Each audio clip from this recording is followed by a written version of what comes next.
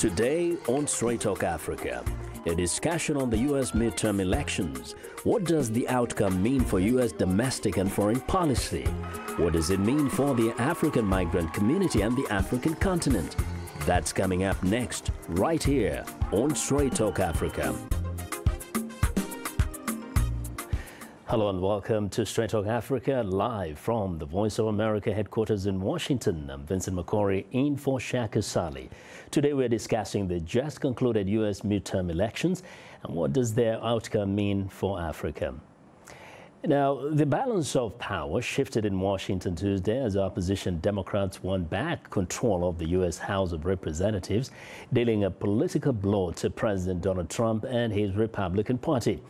But Republicans expanded their majority control of the Senate, bolstering the president and setting the stage for more confrontational politics in the year ahead. Now, VOA national correspondent Jim Malone has a wrap-up of the election results from Washington.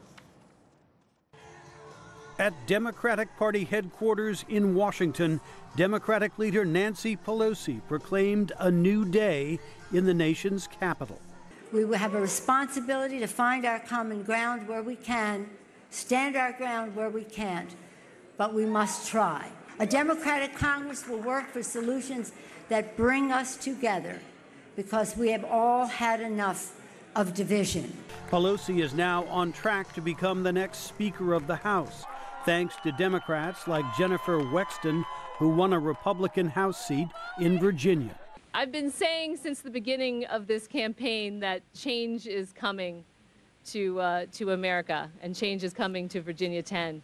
And that change came tonight. But Republicans expanded their narrow majority in the Senate with defeats of Senate Democrats in North Dakota, Missouri, and Indiana, where Republican Mike Braun emerged victorious. Because we as conservatives, being led by President Trump, we've got to prove why our way of thinking, why what works in the state of Indiana is going to work for the rest of America. And I really believe I can weigh in on that argument. At the White House, spokeswoman Sarah Sanders said President Trump was pleased that Republicans had held the Senate. Again, most of the candidates that the president actually went in, campaigned for, and who embraced the president are doing well tonight. And at the end of the day, the president's going to work with whoever comes into office. The president's tough campaign rhetoric motivated voters on both sides, says analyst Rebecca Gill.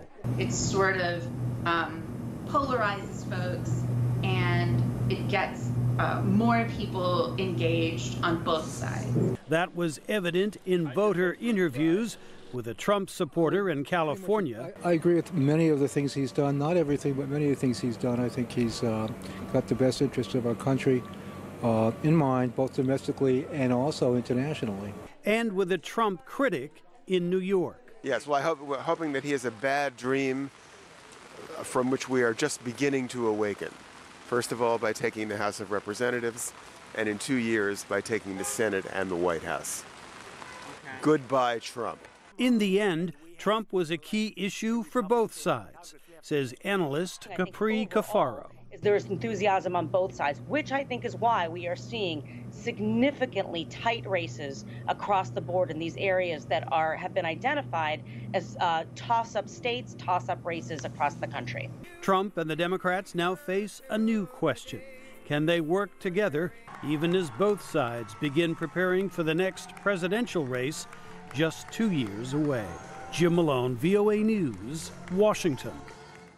Well, thanks, Jim, for that report. Joining us now are our distinguished guests, Abdi-Qafar Abdi Wardere, an analyst on American affairs, Emira Woods, Africans Rising for Justice, Peace and Dignity International Working Group member, and VOA election correspondent Steve Redisch. Welcome to all of you. Thank you very much. Now, Steve, if I may begin with you. First, there was obviously enthusiasm on both sides of the divide, and some people are saying there's going to be a blue wave that is going to sweep across the United States of America. What did we witness last night? We saw a blue wave. It wasn't a big blue wave. It wasn't a tsunami. It was a blue wave. It hit a red wall and kind of dissipated into different areas. But It was a blue wave. The Democrats took at least 27, and by the time all the votes are counted, it'd be more like 35 seats in the House of Representatives. And that's big.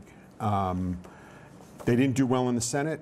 The Senate odds were against them. They were running incumbent senators in states that Trump had won. And in 5 of those states, Trump won by 10 points. So they lost the Senate.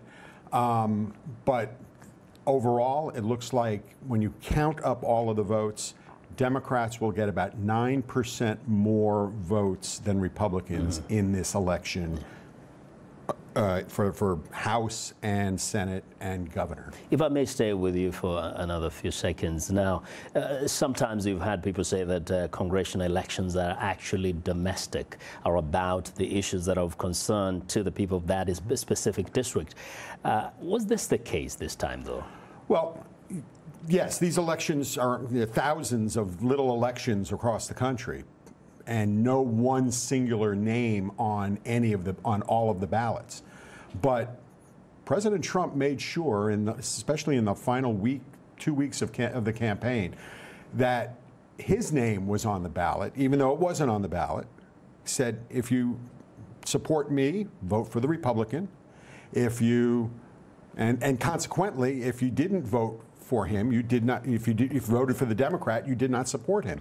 And when you look at the numbers, it was a pretty big wave, by all accounts, for the Democrats. Oh, wow. It's kind of a referendum. Now, Emira, though at least we expect to see about 111 women in Congress after the election of last evening, yesterday.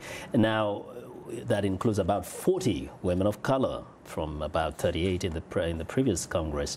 How significant is this? So, Vincent, I think this was a phenomenal indication of the America to come, because what you see is a huge voter turnout, people paying attention to a midterm election, 113 million people voting compared to about 80-something million in previous midterms. It's historic, right? But what you see is that it's these new voters, young people of color, progressives, not only voting, registering first, voting, but also deciding that this was their turn to run. And they ran and won. So what you will see in this new Congress is a strong progressive caucus, a strong congressional black caucus. You saw that screenshot of Nancy Pelosi's speech. On the stage with her were soon to be leaders who will head committees, key committees, not only on government oversight, but homeland security, as well as, foreign affairs. So Barbara Lee on that stage, actually the only member of Congress who voted against the Iraq War, she now could potentially head a committee. What this means in terms of agenda setting for this Congress, but more importantly, what it means for the future electorate in America, I think we still, there's still much to be seen. Yes. But it's, I think, an exciting time for Democrats, yes, without a doubt. And Abdi, especially among the immigrant community, and specifically Muslims and the Somalis, there is the election of Ilhan Omar in Minnesota. But also there's a Muslim young lady also from Michigan, that is Rashida Tlaib. How important is this to particularly those who are in this country who came from elsewhere? Big deal. This, first of all, I want to give them a shout out to all of them, because it really takes gut, commitment, and a very determined participation in the American electoral system to even break into that. And Ilhan, who was not born here but actually came from a refugee camp, I mean, this is a very serious leap, and that shows you that immigrants are here to participate, to play a huge role in terms of integrating, and unlike the way they are, presented in the media and other places, immigrants are integrating as much as they have always been integrating all over since this country was established.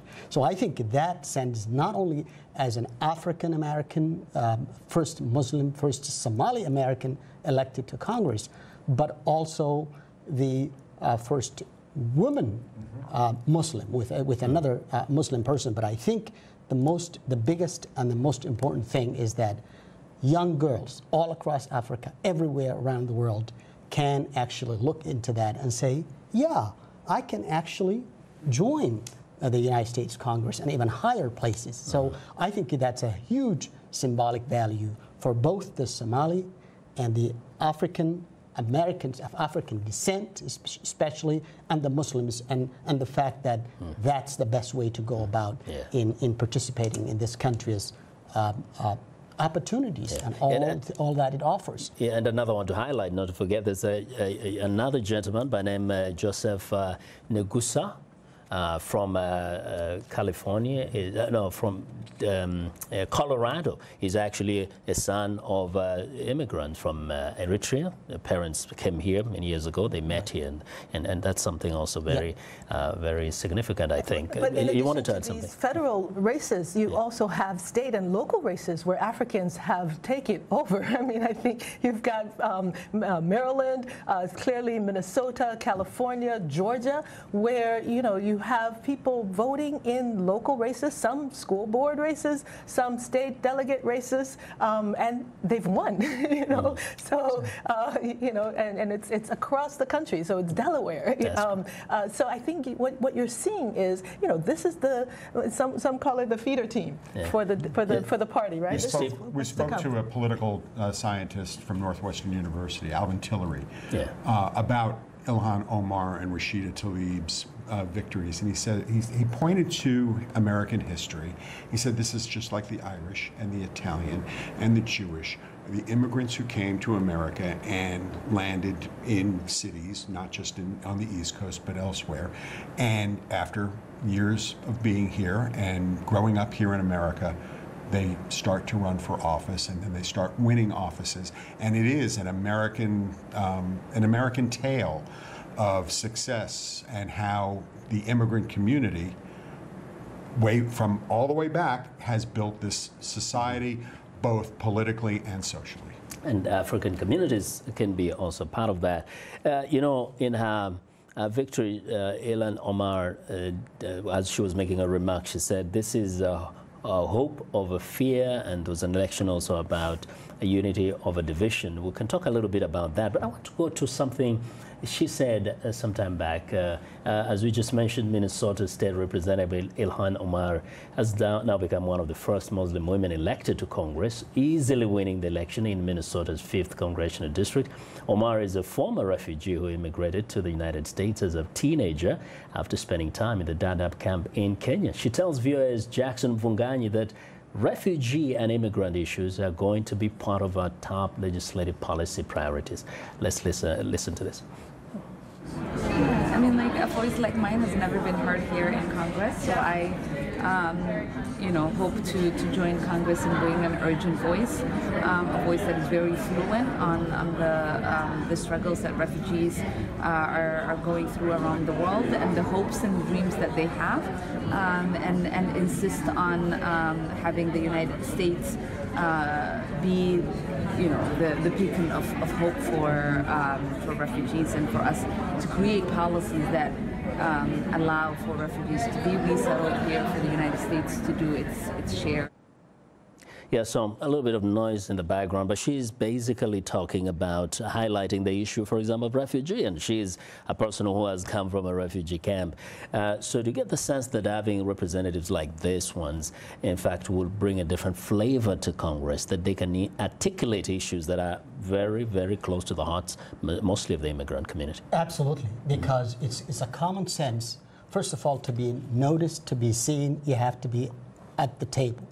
You have to be sitting. And that, to me, is not only critical for the refugees, but the entire African continent and people who are going to be interested in terms of its development, social issues, basic things that Africa is missing, girls' education, human rights, democracy, development in general. All these basic things, you need somebody at the table to say, what are we doing? And the good news is that there is a bipartisan, always. Africa has never been a contested kind of some of the immigration issues and all the things that the administration and both parties have argued was not the case. It was always a bipartisan kind of issue. When they're sitting there, people from there, it simply boosts and provides a tremendous opportunity because you can visualize, you can see it. Somebody who has grown up there, who is representing constituent back here, while at the same time, calling home Africa. So I think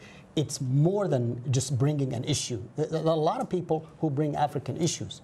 It's different when it's really you who is presenting it, either in a committee or negotiating with the other side, saying this is what we need to do, whether it's HIV/AIDS or health or education or empowering young girls over there. Who is a better representative than somebody like Ilhan Omar with her little tag to the tradition, the symbolic, the symbols are there. Who can say, I know somebody, I have a relative who he's probably experiencing something. The congressman, the senator can feel, can touch, can see, can have coffee with. It's a huge deal. So I think in terms of the overall, African attention, I think she adds a tremendous value. Now, I just mentioned that Ilhan actually talked about fear and division. Emira, has this been a factor in the election? I mean, there's been a lot of talk about the fear and all the divisions, but was that a big factor in determining the election result? Well, without a doubt, Vincent, the politics of fear was very strong throughout this electoral season, led, quite frankly, by the president in terms of galvanizing his base. It succeeded in galvanizing the base in red states,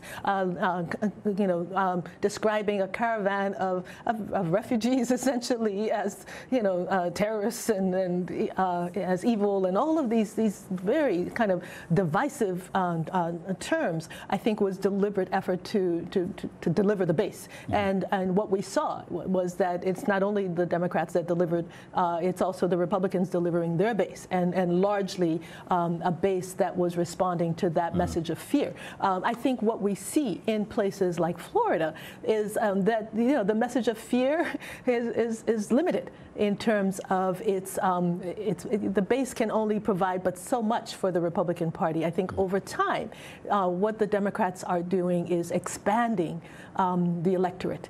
So Florida, for example, this was an amendment to the Florida Constitution that expanded the electorate so that people who had formerly been incarcerated could over 1 million could now vote. 1.4 million people were stripped of their rights of citizenship, and now that's been restored. That expands the electorate. Perhaps it could be beneficial to both parties. Who knows? We will see. But it is tremendous as a step forward to returning the basic right of people to choose their leaders and to hold those leaders accountable. Florida is a very diverse kind of state, and always a source of excitement. But Steve, some have said, okay, the fear factor was there, but also to his credit, people say, research has shown that actually the economy has been doing well. Yes. I mean, the wages may not have gone up, but the economy has been doing well. The GDP went up by about 4.2%. Question is, did the president himself just distract from that? Some feel that he could as well have focused on the economy, the performance of the economy, and that would have been a major issue. And there is reporting out there that the president rejected the idea of running the last several weeks on the economy and focused more on immigration because he knew that it would get the people that he that his base supporters to get out and vote. And so far, as we can tell, that worked.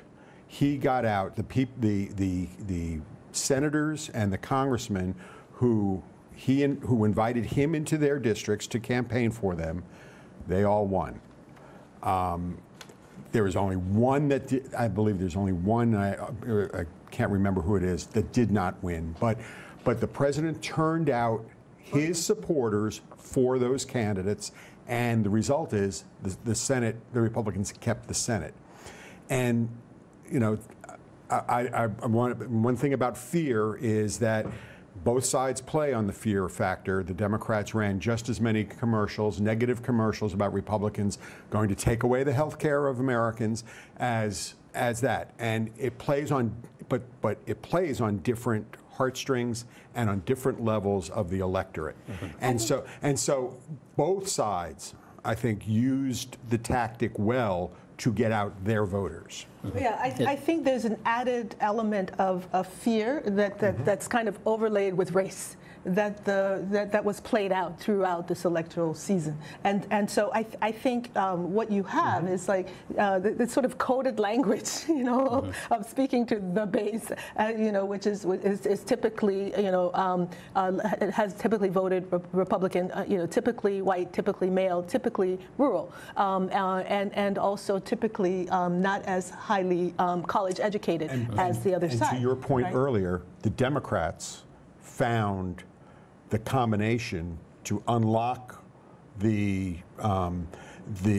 different the new demography that is happening here in the United States, where this year, for the first time, Democrats up and down the line on all 435 House seats, white men were the minority of all of those candidates. There were fewer white men than everybody else, and so it shows a change in the Democrats, and the Democrats are finding that lock, and the Republicans are looking more toward the rurals, and they turned out rural voters quite a bit this year. Now, Abdi, most people across the world observe and watch the American elections very, very closely. For those out there in Africa, what should this mean to them? I mean, on the bigger picture, what should an African expect from the results of this election? On a day-to-day issue, I don't think not much.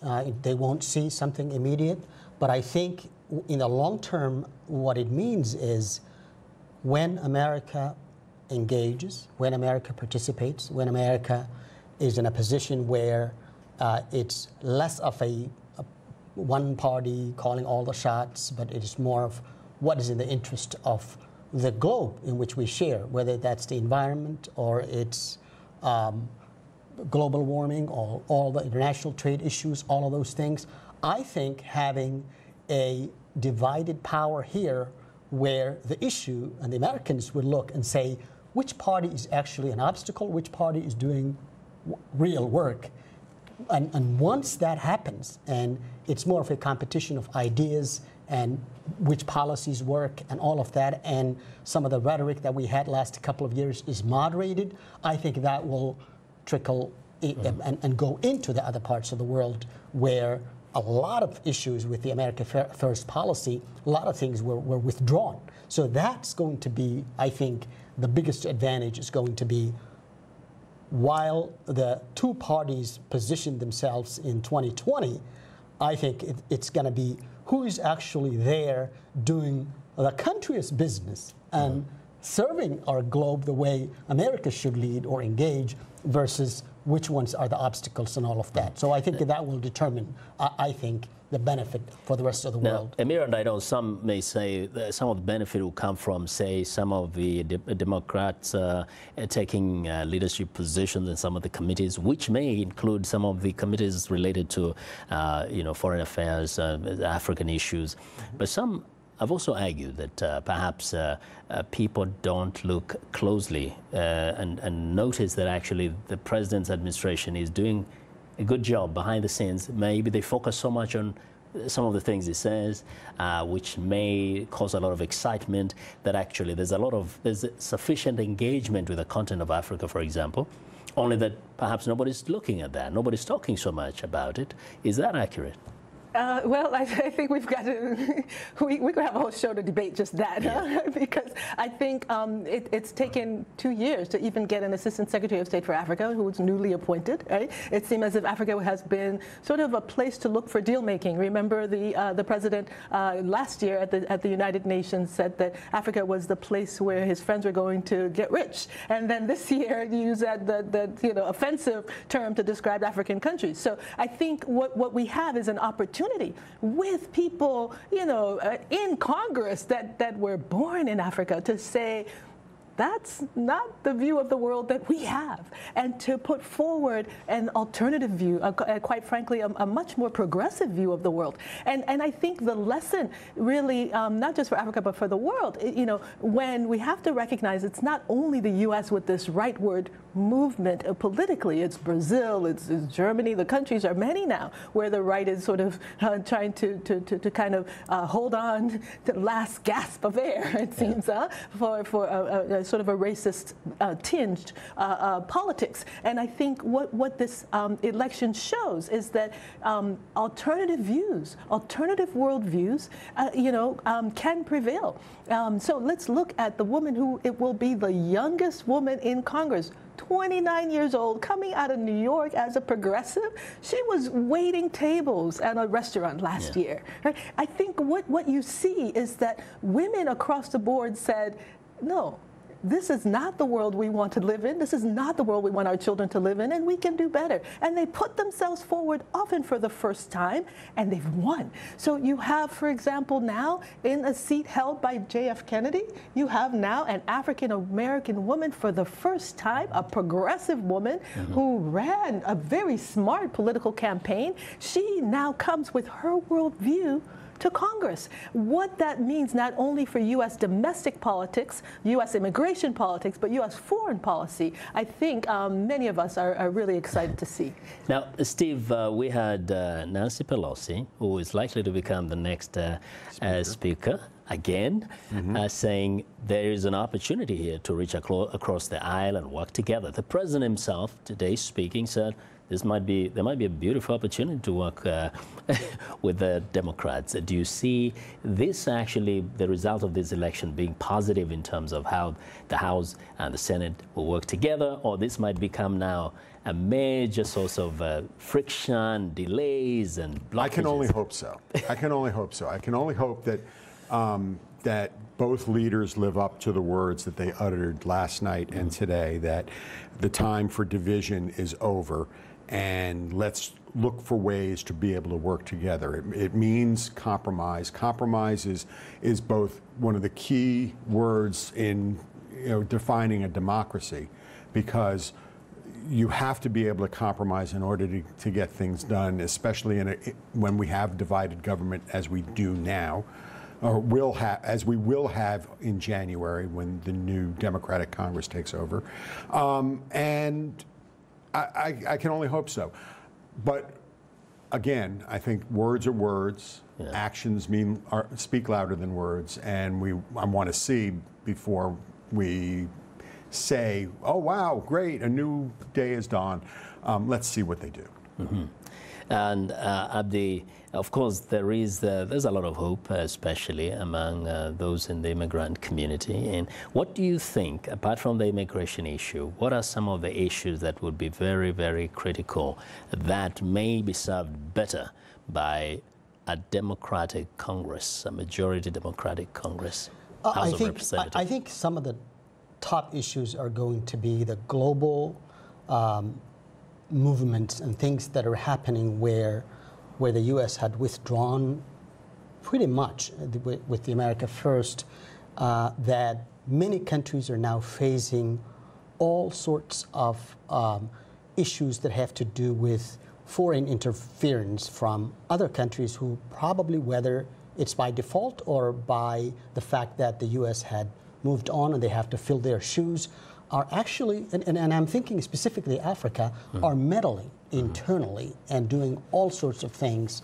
where, and I take an example of, for example, China, where it's indebting a ton of African countries right now and saying they're doing some kind of a development work, but it's a really weird development when you are taking the resources and you are indebting a country with billions of dollars and saying you'll pay back with resources.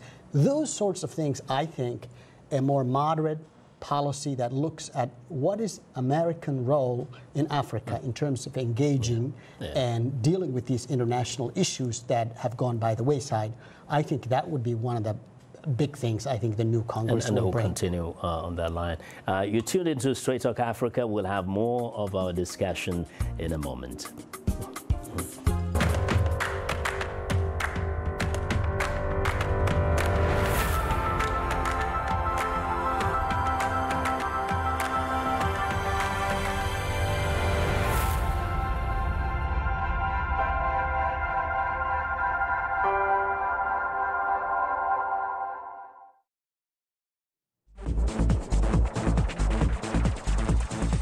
able to touch on the things that are important to people on an everyday basis. We hope that our viewers are getting inspired when they watch our show. They're getting a view of the world from a different perspective, things that perhaps are not in their immediate vicinity.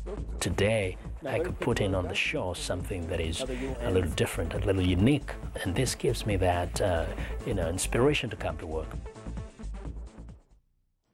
Well, a reminder that we appreciate all of the audience feedback. Straight Talk Africa streams live every Wednesday on Facebook, and you can also watch us live on your mobile device. Just download the VOA mobile app. Now let's look at what's on tap for next week's program.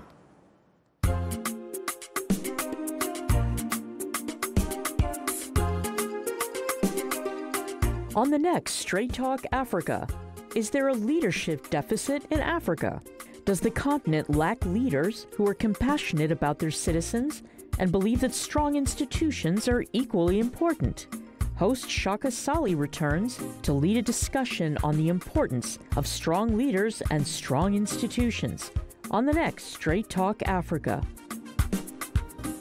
Well, today we are talking about the U.S. midterm elections. Our guests are Abdi-Qafar Abdi Wardere, an analyst on American affairs, Emira Woods with Africans Rising for Justice, Peace and Dignity International Working Group member, and VOA election correspondent Steve Redisch. Now, we talked about some of the issues that might be better served with the makeup of the new House, but let's a little bit just try to explain to our viewers, Steve. You have a Senate controlled now by Republicans. They maintained control. They made some gains there. Yes. Some people may wonder, how do you explain this? How is it that people from the same district, from the same states could vote Congress, could vote for House of Representatives, but maintain the senators?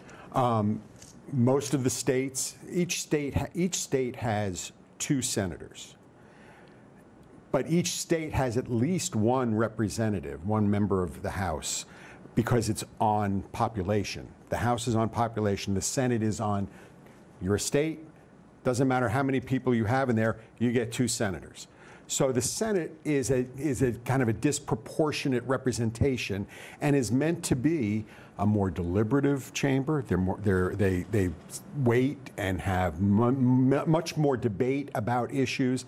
The House is about serving the individual local people that elected them, and that's who they are responsive to, not the people necessarily in the district over there.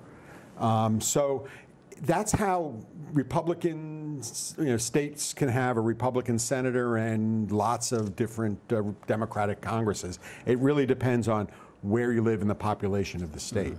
But what I see is perhaps an opportunity, and especially on immigration, which is the president's #1 issue. And the Democrats, if they want to put this issue aside in 2020 in the presidential election or find a solution to it, I think they may be working and try to work with Republicans to come to some sort of agreement on immigration overhaul and be able to move forward on that and eliminate it from the dialogue in 2020 election. Or maybe not. Maybe they want to use it. I think because it worked so well. I think, in an environment that's as caustic as this for immigrants, where people who are desperately, trying to seek refuge with their children are being demonized, I don't think that bodes well for compromise. And if that's the starting point of one of the parties. So I think we've got to look at other areas. What the Democrats who have won have been saying clearly, healthcare. That is an area that compromise, has happened, has brought forward now affordable health care for many. But many who were elected last night, are focused on how do we push it even further. universal health care, right? That's one issue. The second issue, education. These are basic issues that everybody can agree on. So the issue on education is how to make particularly college education free and affordable and available for everybody throughout the country. There are some very real proposals on the table. It's been tried now in New York State, been tried now in Maryland, a couple of other states. And how do you push that on a national level? Can it gain ground? Can it get support? These are some of the issues. But I think when it comes to foreign policy, we've got to look at this global war on terror and recognize some of the flaws within this global war on terror and try to see, are there ways, if you have, for example, Karen Bass that's now leading a committee on foreign affairs on the House side, to what extent can a more progressive view of the world bring about a much less militarized U.S. engagement with the world, and to what extent can some of those be opportunities to move the country forward? The president has characterized the Democratic Party as weak on foreign policy, weak on issues of security. From what you understand, how is that perceived from outside, from, say, the continent of Africa? Well, to me, it's very clear. I mean, the Democrats have simply a different approach in terms of how to deal with the international affairs. A very good example is this caravan. Democrats and a lot of experts would tell you the better thing to do is to go to these Latin American countries, Honduras, Ecuador, El Salvador, all these places, and try to do development work, humanitarian support, create jobs, so they stay where they are, and they work in their places, make living, and all of these. These impoverished people are doing, they're not invading USA, they're only trying to make a living. Some also say the president wants those countries to be held accountable. They have to take care and take charge of some of those issues. The United States doesn't have to go everywhere to resolve all the issues so people can stay home. It's true, but the better way is to engage them to do just that, as opposed to spending billions of dollars on a wall, for instance. I mean, that won't engage and do anything else. The same would be in other international aspects of the policies that have been happening, where Democrats would just look at it, I think, in my view, in a much more globalistic, engaging kind of leading, as opposed to just saying, it's me, and you go mind yourself, and I take care of myself. Everybody is in their country. Then we won't have a global community. So I think that different approach will make the difference. Your thoughts, Emira? Well, so clearly, one of the key issues that's come up regarding the caravan is that a bulk of the people are coming actually from Honduras. They're coming from Honduras. Why? Because the U.S. launched a coup in Honduras, right, a few years back, that created a political climate that has been not only insecure for those in Honduras, but also for the neighboring countries. So I think what you have to say when you talk about accountability is that accountability has to be for the U.S. as well, in terms of U.S. foreign policy being held accountable for the very real consequences of their actions. And so you can't look at the caravan that's escaping from the chaos that's been created by the U.S. without saying you've got to also hold U.S. foreign policy to a higher standard, to not instigate and foment the instability through the coups and counter-coups. Steve, for the Americans, what is more important here? Is it the local issues or the foreign policy? All politics is local. For Americans, they look at the economy first. They look at how am I doing, how is my family doing, do I have enough food, do I have a car? It's really very much local issues, how are my town, my neighbors, et cetera, rather than looking at foreign policy when making a voting decision. There are ways you can take foreign policy and be able to show how foreign policy is directly, either directly comes from your local issue or impacts your local issue. But when it comes to American voters and how they vote their pocketbook for the most part, and what is going on in their community. Abdi, some actually in Africa have said that perhaps it's time for African nations to wake up, for African leaders to wake up and do things that would make a change in their own countries instead of just looking to America for solutions, to Europe for solutions. Now look, they have opened the doors to China, and then suddenly people are starting to realize this is not necessarily the best idea. Would perhaps a strong position by someone like President Trump maybe be helpful to Africa, where he's saying, look, it's America first, you should make Africa first and do your thing as we do our thing, and then, you know, hopefully we have a better world. Yeah, well, that assumes every country is isolated and it lives its own little pocket. And that doesn't absolutely makes no sense to isolate it. America has thrived and has actually in the last 70 years, I think what created American prosperity was what they were doing in international trade, leading all the key issues around the world, whether it's the global trade or developing other countries where countries like Korea were actually poor at some point, South Korea, I mean, and the United States invested in it, rebuilt it, and now it's one of the trading partners. So I think that whole approach that you'll be on your own and I'll be on my own, therefore you'll come up with your own better leaders, better solutions and all of that. No, I think what's going to happen is every time America vacates that position, that leadership, after all, it's the single global power. You don't forget single superpower, I mean. You got to have some other bad actors getting in. And I can give you a very good example in my own native country, where, in Somalia, I mean, where you have actually all kinds of proxy wars going on between UAE and Qatar and Egypt and all kinds of other actors who are, including China and many others, who are just going and trying to take all kinds of initiatives that are neither good for America, nor Somalia, nor the global stability, where they're exploiting it and creating not necessarily African leaders, but messing up with in ways that America, which has always looked at things in a more accountable way, isn't doing it. That's even worse if you look at it in those other interferences. You talk about proxy wars, you talk about Yemen and other places, but Emira, what do you think? I mean, someone said perhaps there should be more of a kind of a changed relationship. That like the engagement between Africa and the U.S. should change and become less dependent, but more collaborative, and that perhaps President Trump might help Africa to kind of get to that position where they engage in a much better way than being just waiting to receive. Very quickly before we go to break.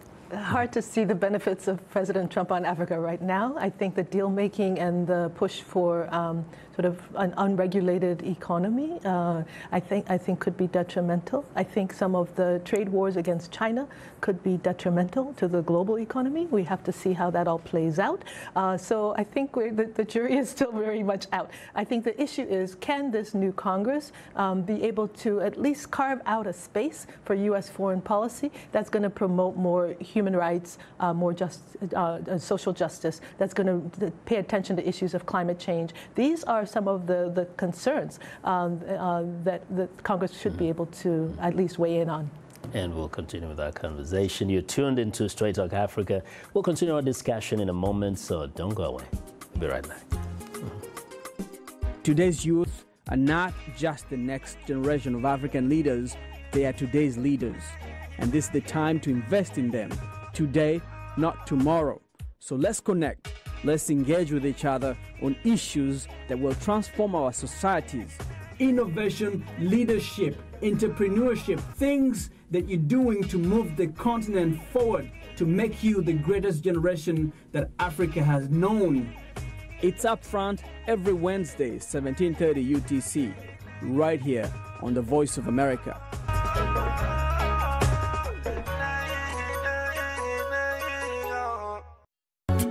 If you like today's show, please write and tell us what you think or give us some suggestions.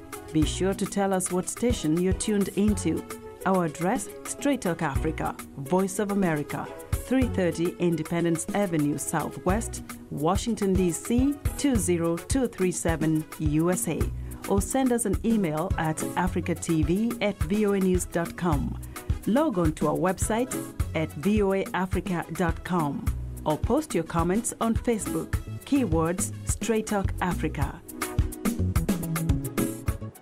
Well, Steve, and you may want to add on to what was being discussed earlier, but I wanted to ask about the significance of this election overall. We always expect that in the midterms, the party that is in power loses some seats, most times, in fact, in both Senate and Congress. In this case, the Republicans maintained.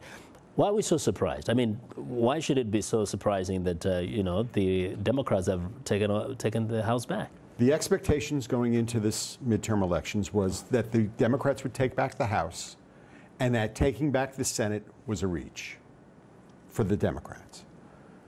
And polls started coming in the last week, and the President of the United States started campaigning and started turning up some red meat rhetoric. And I think expectations started rising. When the expectations were high, that they were going to retake the House, they started getting higher. And so I think after what happened last night, which was met expectations. Yeah. Well, meeting expectations meant that the predictors predicted correctly, for the most part, and we got the result that we expected. I think there were a lot of hopes that were raised, and especially as results started coming in at night, because there are some, even though the Democrats lost the Texas Senate race, there are pockets of hopefulness for the Democrats there that perhaps they can turn Texas blue. But overall, I think the night was, everybody met expectations, and I do think that the divisions in the country expanded just a little bit more. The Democrats got more seats, the Republicans got fewer seats, but they got more in the Senate, and the positions may have gotten hardened, even though just a little while ago we're talking about opportunities for compromise. Wow, that is not very encouraging. Now, Emira, you know, you sound very pessimistic when it comes to the current administration and its engagement with Africa. But look back, a few years ago, talk about what, 8 years ago, more than 8 years ago, we're talking about maybe 12 years ago. The Democrats had both the House and they had the Senate. They controlled everything. We had a Democratic president. What is it that was done for the continent of Africa that kind of somewhere along the way has been undone? Or you could look back and say, if only things could have continued that way. What is that? Oh, nostalgia. So yeah, there's a lot that was continued. The push for the U.S.-Africa Command, I think, you know, continued to Democrats and Republicans. I think the global gag rule has been one where, particularly funding for women's health and women's health programs around the world has been cut. Eliminated completely, but in certain areas. I think this has had some detrimental impacts on women's lives and women's health around the world, not just in Africa. I think that's one clear example. I think the other one is climate change. I think where you have the African continent at the epicenter of the climate catastrophe, having an administration that is made up of climate deniers, I think has been incredibly harmful. And yet there have been efforts at the state level to reverse some of those trends. So, you know, so I would say, you know, there's some areas where we're hopeful that not only a Democratic-controlled Congress, but a progressive Democratic influenced Congress will have a greater sway on some of these core issues. Abdi, you mentioned Somalia, your native country, my neighbor. We have seen the U.S. engaged there since the time of President Obama. Have you seen any disengagement since President Trump came to power? Because what we've been reporting is that there's been still collaboration with the Somali government. Not really. It has always been, the previous administration was very focused on the counterterrorism, and that's what they were spending most of their time. I think what this administration did had actually continued that, but also continued to support the Somalis to kind of reconstitute themselves, to support the governance and basic things, and of course humanitarian has always been big. So I don't see, in terms of huge disengagement, actually in terms of the counterterrorism, they even doubled down on that one, I would say. But the what's not available or seen to the people is the amount of support that's not advertised, that the U.S. has been trying to make sure that the neighbors and peoples around the other countries around and all of that let it go and make sure that this country kind of comes out of this civil war and all the issues that were. So not too visible, but I don't think there's any much change from the previous administration in terms of what was being done in terms of engagement. Steve, if we were to use these elections and make it like use them as a focus, can they tell us anything about what could happen in 2020 in terms of the psychology of the people, if this could be used to tell what can possibly happen? I think political scientists are going to dig into the results, especially in states where Democrats have either taken House seats. Texas is one of them. They flipped 3 in Texas. California, they flipped more. And in the Midwest, I think that what you might be seeing is Democrats trying to win back the Midwest, and Republicans getting even more entrenched in the South. Mm-hmm. And Emira? I think we're waiting to see what happens in Georgia. In Georgia. Because the fact that Georgia was as close as it was, let's remind everybody that Georgia has a candidate still. Mm-hmm. No one has yet accepted or conceded that could well be the first woman governor, first African-American woman governor in the United States. Her opponent, Republican, was Secretary of State, and so there were all kinds of issues with people being tossed off the voter rolls going up to this election. And that it has come this close to what could well be a recount, maybe a runoff. We're still waiting to see how this unfolds, is amazing, because the Democrats controlling such a red state as Georgia was unheard of a decade or so ago. And I think it shows these changing demographics.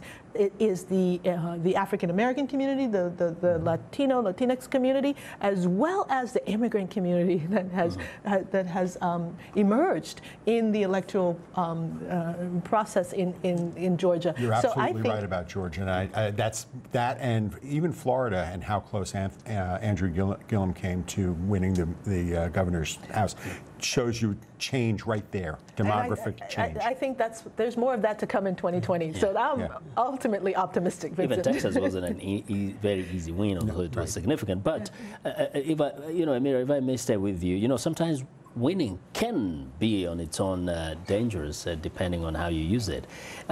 Is it possible that the president can, depending on how the Democrats behave in the House, could use it actually against them, especially if they appear to be blocking, they appear to be kind of impeding some of his suggestions? He could blame them for anything that goes wrong and therefore become a disadvantage to them in 2020. I think the credibility of the president for Democratic voters is very low, right? So I think you might be talking about independents I think it's much more the case that the Democrats have to stay focused on those key bread and butter issues. Healthcare, primary for everyone. I think making sure that the gains won are sustained and that they're pushed even further. I think there's a progressive agenda for Democrats that could happen under this Congress, and if that continues to unfold the way many of us hope, then I think it bodes well for the 2 years and then the 2020 elections. I think it's going to depend on what approach they take in terms of the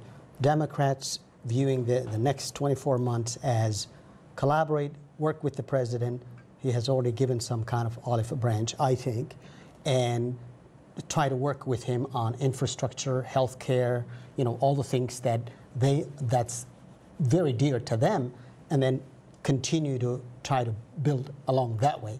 Do they view that as the winning streak versus the left progressive wing that is basically came here to fight and fight hard? So I think that will determine how much the president responds to that, how much of that olive branch he carries with him versus how much he goes to the other extreme as well. And I think depending on the two strategies of the two parties, I think that will take a while to know. that will determine how. He doesn't pull back the olive branch. It's mixed analogies, but it's a Trojan horse. It's interesting you raise that because Republicans would punish those other Republicans who would try and work with Democrats. I'm interested to see if Democrats will punish fellow Democrats who try to work with Republicans. Yeah. And you know, we're kind of winding down, but in terms of some of the key issues like health care, to what extent can things now be turned back and you go back to the Obamacare? I don't think you're going to find health care anything as far as Obamacare was. I don't think you'll see much movement on health care. The Democratic Congress obviously will try and put through some bills, forcing the Senate to either reject them outright or find some compromise, and then maybe it goes to the president. Emira, do you see perhaps what's the wave that has been witnessed, especially with the election of a significant number of women, as perhaps a good indicator of possible female president and the next elections, female candidate for president? I think we will see candidates that are women across the board, from local to state to national to even the highest office. I think you will see that in 2020 and beyond. And I think many of them will be women of color. Oh, okay. Abdi, perhaps you see something that in terms of the migrant community going up all the way to you know, such positions as the presidency, senators. Yeah, I think quite possible, because what's happening right now is even the Republican side is embracing. I mean, there was a Republican senator just elected also, and there are movements towards, you know, there was a poll of some 68% of women basically siding with the Democrats. So I think the Republicans would have to somehow shift and say, look, we can't let half the country just be completely against us. So I think we would see both sides. I think we will see a lot of both immigrant women and an American, you know, native-born, making headway in terms of pushing women's agenda and making sure that that's done at the highest levels possible, but also the Republican Party responding to try to expand their tent, I think. Very few seconds left. I want to ask you, each of you, to say what you would want to say as your last word on this topic. Steve first. Democrats are ascending, Republicans are regrouping. Emira? Democrats must continue to expand the base. I think it will bode well for the country as well as for the world.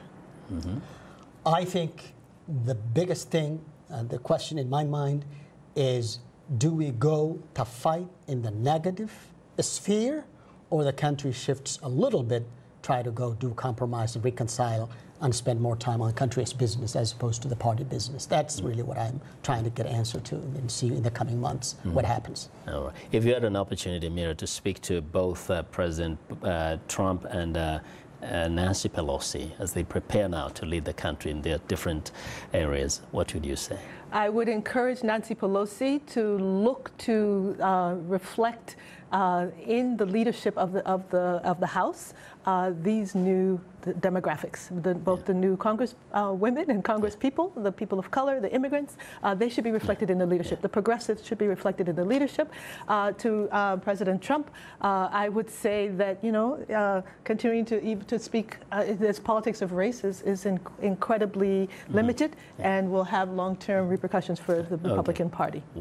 Well put. And on that note, thanks to our guest, Emira Woods, Abdi-Qafar Abdi Wardere, and VOA's Steve Redisch. Now, thanks to our affiliate stations, along with our viewers and listeners. For many of our Voice of America radio affiliates, Learning English is coming up next. And tomorrow morning, it's Daybreak Africa with James Butty.